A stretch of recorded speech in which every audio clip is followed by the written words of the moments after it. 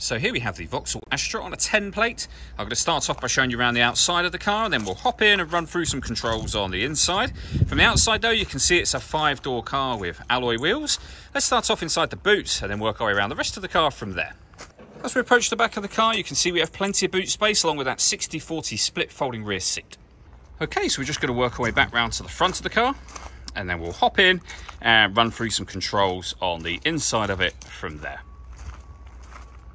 Just briefly before we climb in, I think it's well worth seeing the interior from this exterior point of view. There's plenty to run through on the dashboard, so let's hop in and we'll do that now.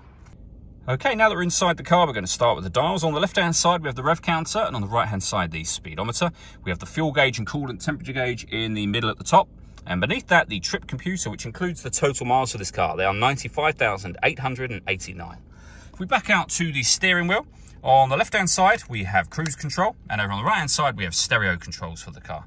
The stereo itself is over in the centre just here, and the screen directly above it. As you can see, this car has got FM and AM radio. If you want to listen to your own music, you can do that via the CD player. You can also do it via the auxiliary input if you connect up an auxiliary device. The settings for those are just here, so radio, CD and auxiliary, with the main volume for the stereo. We have deadlocks so that you can lock and unlock the car doors from the outside.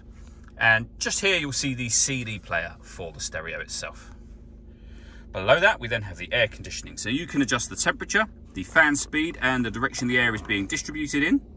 Once you're happy with those settings, you can turn your air conditioning on and off from this button just here. You can recirculate the air that's in the car. That's a great way of heating it up or cooling it down quickly depending on the temperature you've set here. Beneath that we have a 12-volt charging socket, the auxiliary input, which I mentioned just a moment ago, and then a 5-speed manual gearbox. All that leaves me to say is thank you for taking the time to watch this video. If you'd like to come and see the car in person and have a test drive, please feel free to give us a call here at Surrey Specialist Cars. We'd love to hear from you soon.